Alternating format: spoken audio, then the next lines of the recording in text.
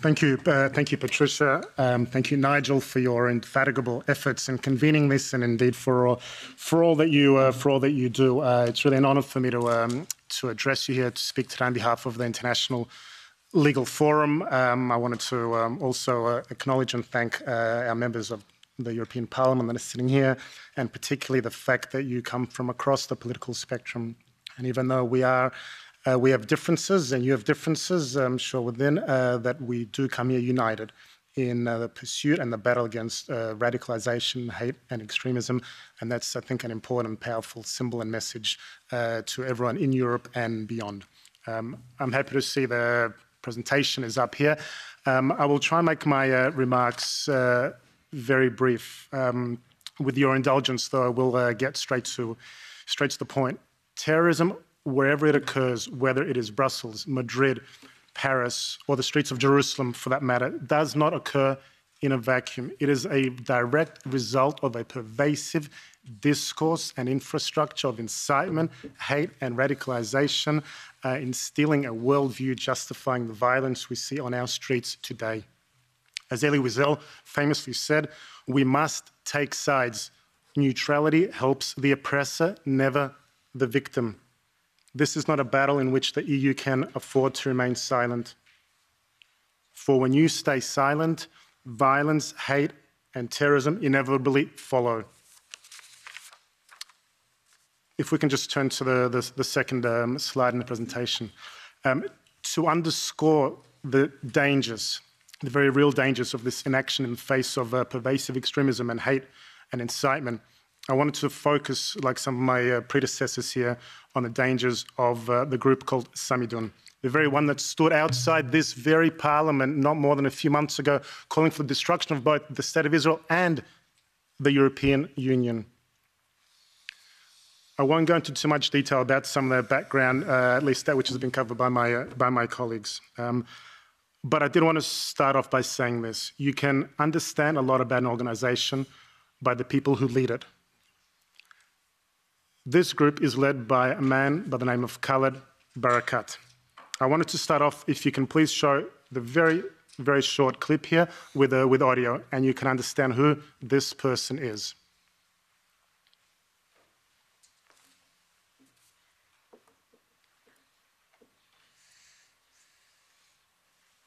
It is working, yes? It's not. Sorry? Okay. Okay.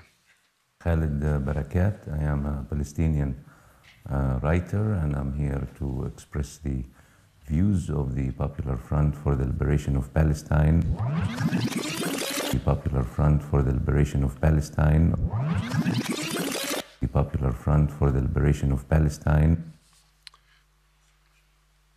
He continues in this interview by calling for armed struggle in order to liberate Palestine and dismantle the State of Israel. This is a man that even the PFLP itself has openly claimed to be one of their senior members. In 2019, Barakat was deported from Germany, an EU member state, following a Berlin appellate court decision finding that, and I quote, he repeatedly acted as an activist for the PFLP. In 2021, as we've already heard, Israel formally designated the group Samidoun as a terrorist organization, specifically citing their links to PFLP, and yet again noting that Barakat is part of the leadership of PFLP abroad. He's even a regular on Iran's state press TV, calling for violence and lauding Iran's involvement in the region. Yet, egregiously, this very parliament opened its doors to Barakat not less than a few years ago to speak here. Barakat is not the only Samidoun leader with terrorist ties. Mustafa Awad, Samidoun's representative, is a Lebanese-Belgian national based in Brussels. He too is a member of the PFLP, who was convicted in 2019 of receiving training by Hezbollah, the Iranian terrorist group, and wiring money on behalf of PFLP to Barakat here in Brussels from Lebanon and Syria on the instructions of PFLP. Another is Mohammed Khatib, who currently resides here in Brussels and serves as the European coordinator for Samidoun. Like his colleague, Khatib too is also a member of PFLP. Can we play this video very briefly? And you can see this is an excerpt from the rally that was held outside the parliament in last October. Defeating Israel means defeating the US. Defeating Israel means defeating Canada. Defeating Israel means defeating this colonial institution.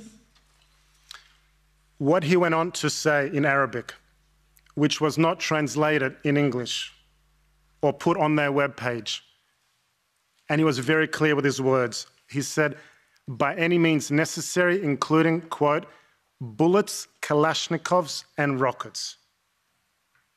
Not words, not ideas, but bullets, Kalashnikov, and rockets.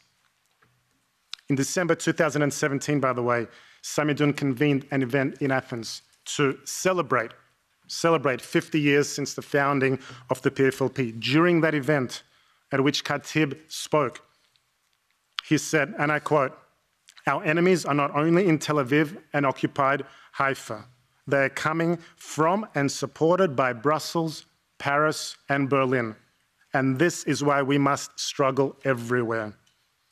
You see, they do not differentiate between Israel, between the European Union. For them, we are one and the same. The one destructive thread that weaves all this hatred together and our shared values of democracy, freedom, human rights, sanctity of life is the Islamic Republic of Iran. You can see on this graphic above us the ties between Samidoun and Iran. The question is, how much longer can the European Union keep turning its back and allowing Samidoun to operate unabated while Iran further spreads its tentacles of terror across this continent? We know that PFLP is a proxy of the Iranian regime, which provides the terror group with money, weapons, and logistic support. We know that Samidoun, in turn, which is an offshoot of the PFLP, whose senior leaders are PFLP members and receive instructions and money from them, even has a chapter in Tehran. They do not hide this. On the contrary, they are proud of this. They've held events there in Tehran under the pretext of cultural activity, but on the contrary, eliciting support for their activities here in Europe and beyond. We've said that Barakat is a regular on their television screens. We know that senior Samidoun members like Mustafa Awad have been trained by Hezbollah and have received financial support from PFLP from Lebanon and Syria. This is the most direct financial link between Samidoun and the Iranian regime. I repeat, this is a clear and direct link between the Iranian regime, Samidoun, and the EU. Samidoun has even expressed their support and admiration for Qasem Soleimani, the former head of the Iranian Revolutionary Guards Corps, calling him a major military and political leader while advocating support for the Ayatollah Khamenei and the Iranian regime. It is utterly incomprehensible that the EU has not yet designated Samidoun, despite the overwhelming evidence. According even to the Council of the European Union, groups or individuals can be added to the EU terror list on the basis of, and I quote, proposals submitted by member states based on a decision by a competent authority of a member state or a third country. In this regard, we already have a standing designation by Israel of Samidoun as a terror group. We have a decision of the Central Court of Israel which also noted the link between Hezbollah, PFLP, and Mustafa Awad, a Samidoun operative. And we now also have the decision of the German appellate court finding that Samidoun leader Barakat to be a senior PFLP operative. Furthermore, according to the Council of the European Union Common Position Paper 931, which was created in the wake of the 9/11 attacks and forms the legal basis for the EU's criteria for designating groups or individuals as terrorists, and the European Court of Justice decision of 2017, a decision of an EU member state court is not even necessary in this regard to designate even just the initiation of an investigation, including carried out by police or national authorities, including outside the EU, can suffice. Given the irrefutable axis of terror between Samidoun, PFLP, and the Iranian regime, the EU has not only the right but the duty and the obligation to prevent Iran from spreading its deadly tentacles of terror and destruction across the European continent by designating Samidoun and senior Samidoun leaders to the EU terror list. But don't do this as a favor for Israel. This is first and foremost a concern for the European Union and the citizens of the EU, to whom Samidoun presents a clear and direct threat and danger. Words, extremism and radicalization have consequences. Hate unchecked leads to violence. The European Union was founded upon the very values of human dignity, freedom, democracy, respect for the rule of law and equality. These are the values that define the very institution that we are in today. As President of the European Council, Charles Michel, said, "The battle against terrorism that we are fighting together is a battle to safeguard these fundamental values." Dear friends, this is not a battle in which the EU can afford to stay silent. I thank you for your time.